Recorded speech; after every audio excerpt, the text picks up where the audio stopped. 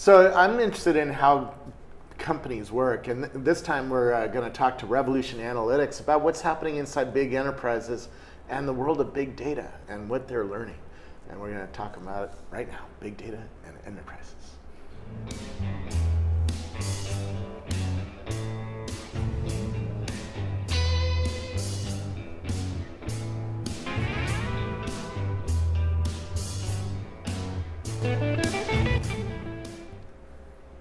Hi. And who are you? I'm David Smith. I'm a data scientist, and I'm the VP of Marketing and Community at Revolution Analytics. So, yeah. Tell me a little bit about yourself. About myself, yeah. I've been working in the company for about 5 years. I'm really passionate about data. I've been doing data analysis for a long, long time. I got started with the programming language R about 10, 11 years ago. And for the first time, it was just a language that really let me think in statistics and in data. And I've been helping evangelize that for a long, long time. I joined Revolution Analytics about 5 years ago when they started the company to bring R to the enterprise. Yeah. So it was a really good opportunity for me to actually take all this amazing work that was being done in the community and help enterprises actually apply statistical models to what they do. Now, I usually study startups, so I don't study your world very much at all, but I like to understand how companies work and how they're innovating and how they're trying to find a new path through life. Yeah. And most of that is through data, looking at what their data. Well, tell me about the things that big enterprises study, because you deal with big enterprises, not really startups, like Flipboard or something like that, right? Yeah. So I work with big companies that, for example, are trying to figure out their marketing programs. How much money they should be putting into advertising versus social media versus television and so forth. I work for big companies that build products or create drugs and do all sorts of experiments and try and figure out, what features or what capabilities, how they manufacture it, how to improve the production process. All of these things, involve massive amounts of data, and they have data science teams that work with those data sets and then try and solve the company's problems with data. Now, do these companies have the data already coming in from like cash registers or the modern equivalent, Square? Or do they have to actually figure out how to instrument their company to generate these flows of data so that you can have something to study? Yeah, I mean, especially in the big companies, it's really starting to change now. I mean, you've got your your Googles and your LinkedIns and your Twitters. They started their businesses just by collecting massive amounts of data from the web. But big companies haven't had that culture, I think, at least until recently. If they wanted to solve a problem, it was like, let's do a survey, or let's do an experiment, let's collect some data. And all that data that was being generated, by the cash machines, by in-store, all the sorts of transactional records, a lot of the times, it might have been kept but not looked at or even just thrown away.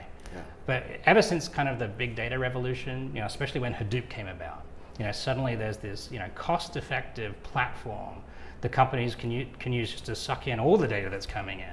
And they did that. And then they're trying to think out, well, now we've got all this data, what can we actually do with it? How can we actually change the way we do business, improve our products, improve our relationships with our customers, using all the insights that live in that data in the same way that Google, LinkedIn, and Facebook have done? Yeah. Many companies are, I just wrote a book called Age of Context, which is about how mobile and web and social and location and sensors are going to change businesses and cities and all that. Yeah. But we aren't there yet. I mean, I go to the Half Moon Bay Ritz. They have 4 computers there. They are generating data, but they're not hooked up together. They really don't know anything about me as a customer, and that's going to change. Yeah, that has to change. Otherwise, Four Seasons are going to kick their ass. Right? Because Four Seasons is ahead of them and already hooked up their systems and are using and learning more about the customer so they can serve their customer in a new way. And so the CEO is going to say to these big companies, "You better learn more about your customer because our competition is going to do it, and then we're not as profitable." Yeah. How does a company make that shift to collecting more data? And then how do they decide on how to see the needles in the pile of needles that are going to come in? Because how do you know where there's any value in the flows of data that are going to come into a modern company? Yeah, I think first of all, companies really are trying hard to do this because consumer expectations have changed. Yeah. We as people in the Facebook era with our iPhones and iPads and Google Glass, have this expectation that a company is going to be able to anticipate our needs because that information is there. But a lot of big companies just haven't really yet figured out how to put all that together. But these big companies have made a lot of investment in collecting all this data about the individuals that they interact with, about their experience. They're investing heavily in social, for example, to try and drag in this information that's available in the public web to help them do what they do. I think a good example is a company I work with is Datasong, and they help big companies solve their marketing problems. We've always said that half of the money we spend on marketing is wasted, but we don't know which half. It's actually 90% of the money. Right. But that's the really cool thing is big data can really change that because there's so much information available to companies now about what people do. Yeah. It's scary when you think about it, the amount of information that a company like Axiom, for example, collects about individuals. But the flip side of that is that companies can really use that information effectively to deliver the kind of experience you're talking about, like when you check into a hotel. Anyway, this company I work with that's figuring out marketing. I don't know if you've ever sort of visited a retail store, you filled out a form when you've bought a blender or something, and suddenly you get a catalog delivered to your house every month. That kind of thing. It's very expensive, but for a long time, just companies did it because it was the only thing they knew how to do. But now you can actually have a look at a history of just one person first of all, and see, first of all, what are their demographics, from the data companies? What are they like? Where do they live? How old are they? What kind of friends do they have? Then have a look at their history. Got a catalog, got an email, saw a billboard, visited a store. And I know that because I can connect the Wi-Fi signal from the cell phone to other sort of social information that's available. I just interviewed a guy who just won the Demo Conference award and is going to change the store with low energy Bluetooth radios and NFC to actually know you walked in the store and where you are in the store and show you offers. That's the point. This information exists, and companies that can figure out how to use it can do amazing things. Yeah. And it's just, it doesn't really help looking at one history. You just look at me and my history of my sort of email, catalog, visited store, bought a blender. That doesn't really give you a lot of information. But when you aggregate that over thousands upon thousands of consumers and see patterns to see that for people in a certain age range, if they received a catalog over the next couple of months, they'll make more purchases on average. But for people that are younger, for example, they don't. You can then realize, well, let's cut out all the catalogs to the young people. Now, it's a lot more complicated than that because the models are much more discerning, but it really helps companies, address their bottom line, do things more effectively, and give a good experience to their customers. And I'm happy that I don't throw away my catalog in the recycling every month. Right. Yeah. So there probably has to be a separate effort to collect that data. But let's say you have you have a petabyte of data about XYZ, knowing what people spent on in the store. How do they decide what tools to use? Because R is probably not the only programming technology to use to analyze the big data, right? How do they decide? Yeah. I mean, for a long time, companies, especially big companies that have done any kind of statistical modeling, have used legacy systems that were developed in the mainframe era. But especially with the open source revolution, pretty much every statistician, data scientist, people studying machine learning at university have learned the R language. And so it's very natural then for companies to say, let's embrace that talent, set up a platform around open source R to be able to actually build these statistical models. But then you've got to figure out, well, they've got to work with big data. They've got to be able to integrate into our operational systems so I can be sort of giving somebody a real-time experience when they're in the store or visiting a hotel. And so what we do at Revolution Analytics is build on top of open source R. So it does work with big data. It scales to these massive volumes. It can run these models in Hadoop or in databases and then integrate them into the real-time operational systems. So you get these instantaneous experiences. Yeah. If you're an executive with one of these teams, what should you be expecting this team to do? What should you be asking this team to do? Well, I think what's possible? Yeah, I mean, that wasn't possible 3 years ago. You start with the standard business problems. We're spending too much money on marketing. We need to cut down and optimize. We're getting too many bad quality products coming off the production line. How do we actually fix that problem? These are very traditional sort of statistical problems that companies are very used to doing. And there's a lot more data to bring to bear to those questions now. So data scientists have a lot more flexibility and more power to improve those things. But I think what's really interesting is that companies are now able to answer questions that they never even thought of answering before. By giving data scientists the power within the organization to actually explore the data sources they have, they can figure out things like, well, it's this particular type of person that tends to visit our hotels that wants, a VIP experience. I can identify even before they get to the hotel based on their registration information that this is somebody that should have a good experience, even though they're not a loyalty member, for example, and then set the operations up to deal with that. I'm interviewing the CIO of Facebook, and Facebook, Mark Zuckerberg runs his company through data, and they ask all sorts of funny questions. Once in a while, you'll get a question on the newsfeed, like, do you understand privacy? And they'll even lead you through, do you understand the impact of clicking this button? And they collect that data, and if enough of their users don't, then they'll rework that feature, right? That tells them what to do. Is that how the modern company is going to be working in the future? Is to ask these kinds of questions ongoing of your customers? I think that's even the next level. I mean, a lot of the thing that people don't realize about big data is that it doesn't necessarily have all the answers to your questions in it if nobody's ever collected that information before. And I think what the whole data science culture has brought to companies is this idea of experimentation and statistical analysis. If we're not sure about whether people understand privacy and that data doesn't exist in our big database, there are very sort of rigorous procedures that statisticians know how to do to answer these questions of a sample of people and make sure it's a representative sample and get this information very quickly and efficiently for companies. No, that's really interesting. What else are you seeing, and how are companies using big data that they weren't doing 2 or 3 years ago? I think visualizations of data is another thing that's really changed.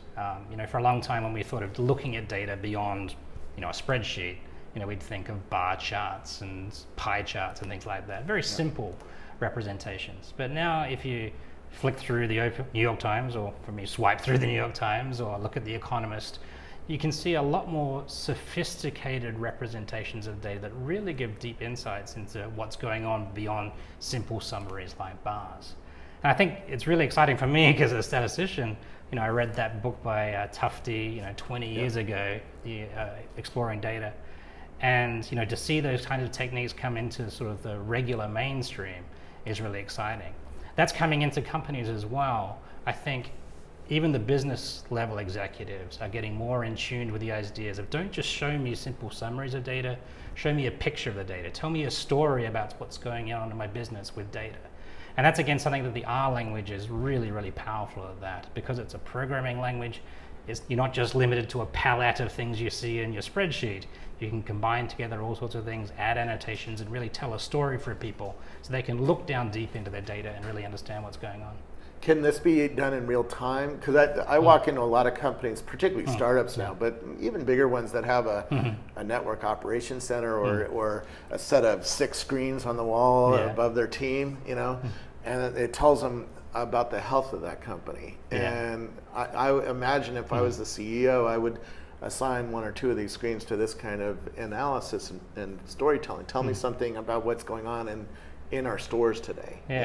I mean, there's artistry in this process. I mean, you don't last like Andy Warhol if you can do like a painting in real time. But nonetheless, you can spend a data scientist can spend some time working with a data set, figuring out the bits and pieces that go together to lay out, a really compelling representation of that data. That can take a while. But then you can deploy that as code into the operational system so that the business user can actually get an access to this representation that a data scientist has designed in real time by running it against the latest data. Kind of like a SIL screen process for data visualizations. What else do companies need to know when they're evaluating a company like yours? Because I'm sure there's competitors, right? To what you do.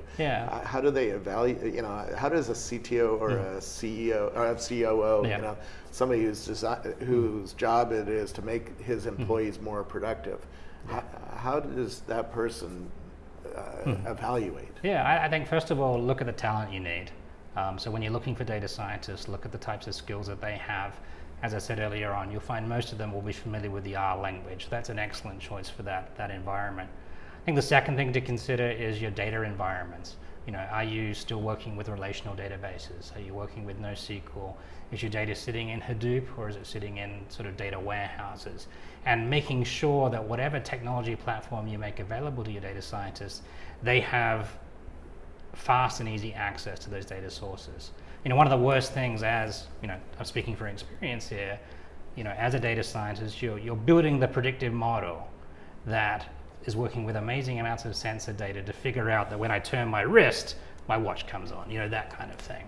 But if every time I tweak that model, I've got to wait overnight before I can see if it works, I'm not going to iterate very much. I'm not going to try many different data sources. So making sure it's a platform that lets the data scientists, number one, access the data very quickly, and when they build these predictive models, they can turn them around in a few minutes instead of a few hours. The legacy systems were built in the mainframe era, before parallelization, before big memory, so they can take hours to run a fairly simple model with big data. One of the things that we've done with Revolution Our Enterprise is make sure that it works in parallel systems, it works in the databases or in the Hadoop cluster, so these models run very, very quickly, and the data scientists can be more productive by going through more iterations of models to make them better predictors. Just to finish up, what does Revolution Analytics actually do? Do you sell me a system that I load on my data center? Tell me what I buy from you and how much it would cost. Sure, yeah. We sell you a software product. It's called Revolution Our Enterprise. It's software that you install on your workstations or your servers or your clusters. And it works on cloud, or do I need dedicated servers? Most companies install it on dedicated servers within their organizations. You can also run it in virtual memories, in virtual machines in the cloud if you prefer. Okay. Yeah. And how much does this cost? It starts at $4,500 for a single user desktop, so for a single data scientist. Then for companies that are putting these models into production, say in a Hadoop cluster with hundreds of nodes, we price it by the node that it runs on. Very cool. Where do we learn more about it? You can find more about Revolution Our Enterprise at revolutionanalytics.com. Very cool. Thanks for giving me a little taste into the world of big data inside big companies. It's my pleasure. Thank you. This isn't going to be something for a little tiny startup with two guys in a garage, right? But it's interesting to hear how these companies are shifting what they do. Exactly. Thank you. Thank you.